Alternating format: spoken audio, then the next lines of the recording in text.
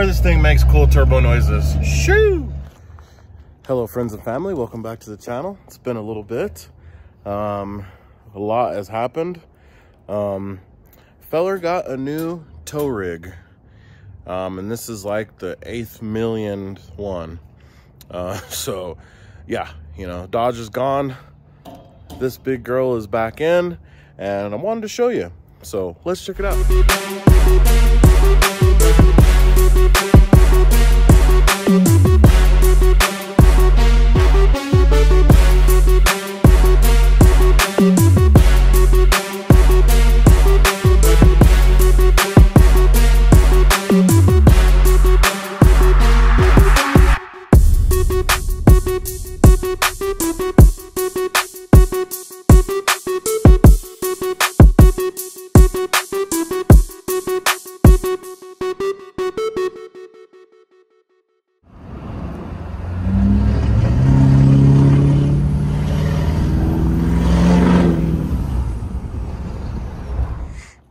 Well, here's where guys at. This is a 04 GMC Sierra 2500 SLE flavor. Long wheelbase. Very specific reason why I got that, and that's because it looks really cool. No, really, we tow quite a bit down here. You know, I got trailers and stuff and things, so the short bed, you know, especially with the Dodge, I had the stack in there, and boy, couldn't tow nothing. Couldn't put nothing back there. You put a four-wheeler back there, and you can't even close the tailgate, which sucks. So this one is a long box. It's got all sorts of towing goodies on it. I'm gonna bring you in here. Let's check it out. Big old cattle pusher in front. Guy really didn't like that, fun fact, when I picked it up, but honestly, after having it for a little bit, it is kind of growing on me. We'll walk to the back here and I'll show you what's going on. So in the wheel well here, you see BMW turnover hitch, airbag set up for towing, nice Bilsteins 5100s. If you know, you know those, you know what I mean? Outside of like a Fox or an Icon or something really crazy, that's like the best bang for your buck shock, you know, these days. It really is better than Ranchos. I will just tell you right now, my humble opinion. Got the ridge grapplers on here, the Nittos.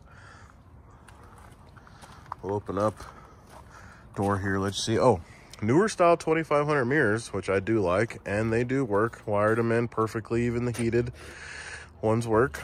Okay. Inside, very clean. Keep in mind, this is an 04. Okay, so but it looks amazing. I mean, even headliner, center console, dash, got a cracked windshield, ignore that. Four-wheel drive, obviously. Got my trailer brakes wired in. I got backup lights, and I have rock lights, which I actually will show you those right now.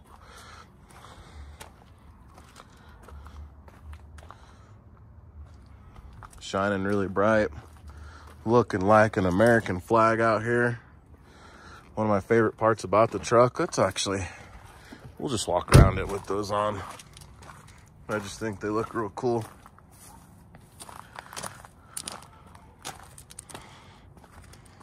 Get you back out here. So I am the third owner of this truck. The person I got it from, second owner, he bought it from the original one, obviously. And this guy just carried on this thing and loved it like a baby. I mean, and this thing, again, 04, I mean, really doesn't have any paint issues. A little bit of rock chips, as you can see when we get in here. Very common. On the roof, which you probably can't see, a couple small little issues there.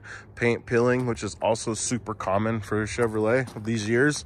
And then right here is the worst part of the truck. I don't know if you can tell, but this area. And story has it is the original owner was trying to wax on the thing and tried some special magic goop, and nope, didn't work. So oh, and then I forgot this little whiskey dent right here, which I am going to pop out. I just really keep forgetting. But other than that, I mean, laser straight, no other dents, no other scrapes. This is a Craigslist side over here. We'll show you this side right here. Look at that. Nothing there. So this is the LOY version, and I've had about a zillion of these over the years. You know, fun fact you guys don't know, I used to work for Chevrolet. I used to actually run a Chevrolet dealership about 7 or 8 years ago, and so Chevy fan, right? Short story. And we've had a bunch of these, and so this will be like my 5th Duramax, I believe. And I love every single one of them. I've gotten really, really good at them. I know what they like, what they don't like, what works, what doesn't work, what goes out, what doesn't go out. Can a guy get this open here? Goodness. There is the magic up there. Really nothing real special. It does have a whirly fab intake and turbo horn, you see down in there. It does have a boost bypass valve, which you might be able to see a little blue thing in there.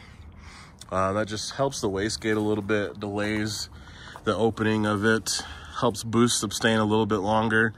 It's got a fuel pressure upgrade from PPE just to help the rail pressure from not falling off under high boost. It has an AirDog 165 lift pump on it.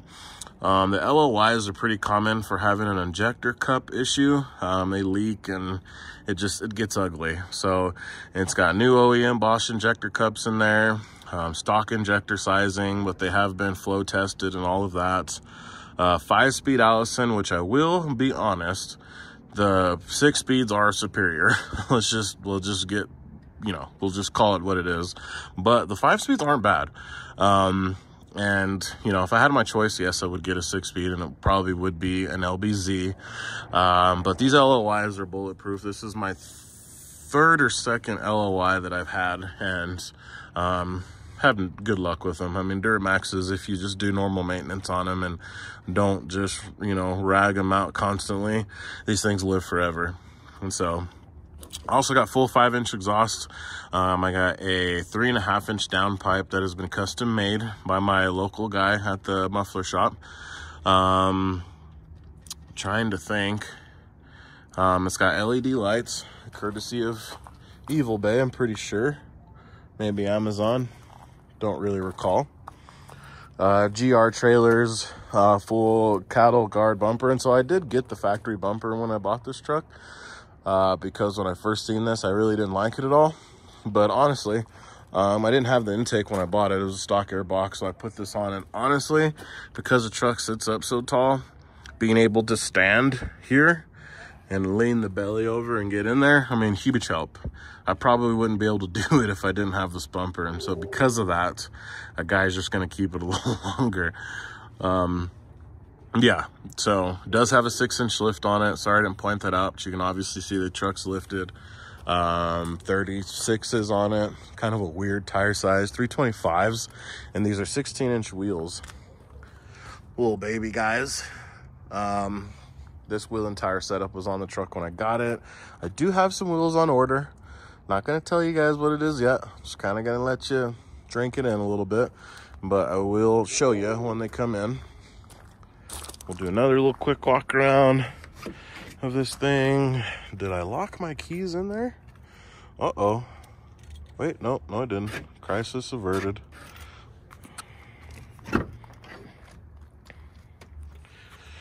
Very clean interior, just gonna point out. Front windshield is tinted. Don't tell Johnny Law. Got Mini-Me's seat back there.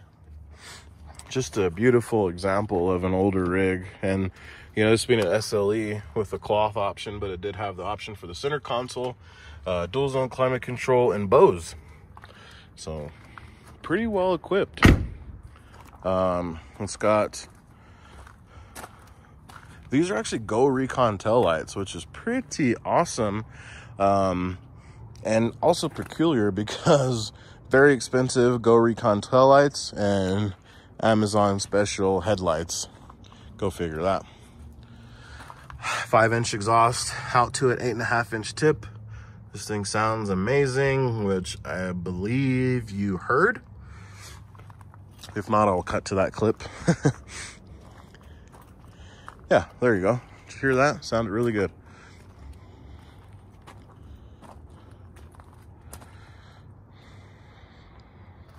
I think that'll do it for this walk around here. Let me know if you guys want to see anything more of this. I don't really know the plans for the truck. So this, you know, the used diesel market is still just as goofy and as crazy as ever. I was hunting a long box. You know, you can find these, which they are, you know, just under $1 million. People are pretty proud of these things, but you just can't find a long bed. 99.7% of them are short boxes, and I've had enough short boxes. And, you know, believe you me, if you tow a lot, you have fifth wheels, goosenecks, whatever, you know that sucks. So, the long boxes, you know, in my opinion, pretty elusive, more desirable to some. So that is, you know, that is my take on it. But this has been like dream truck I'm looking for. I actually wanted a 3500 single rear wheel. This is a 3/4 ton. But just after I picked this up, I found my other holy grail, which is an LBZ and a dually. And so always wanted one of those, just because, you know, I like the way that they set when you get them level just right and some nice wheels on them. And, you know, I do tow a lot, but not really enough to justify a dually. I just always wanted one. So, you know, who knows? But a guy was kind of thinking maybe I can trade on this, or maybe I can sell it, or, you know, I don't know. I certainly don't need both of them, you know, and I really don't even need a dually. It's just more of a want, I guess. But might list this thing quick, see if I can get my money back out of it at least. And if that happens, you will see the dually, and you will see it on the next video. So thank you guys for following along. Thank you for your love and support. Sorry it's been a minute. It's just been a little crazy. I'll give you guys a little sneak peek on the house. It is just about all colored in black. The lath is just about done. As you can see, the roof still is not done, but we do have material finally. And so, yeah. So the next video you'll see will be a little update on that. Stay tuned. Thank you guys so much for watching. We'll see you real soon.